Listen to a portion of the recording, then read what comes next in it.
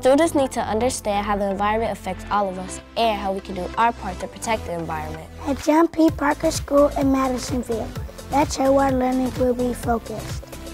Our classroom learning will be tied to our learning about the environment while we use our 13-acre campus to explore the wonders of the natural landscape.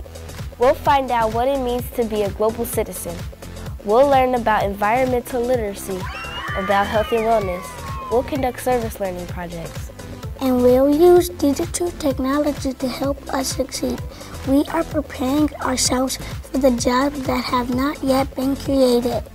We'll have our own greenhouse and a teaching garden and a nature playscape to help us understand the issues that affect the world community, like water shortages, famine, and pollution.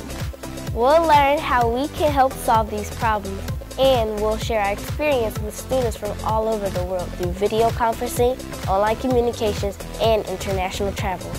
Globalism and collaboration make the world a better place.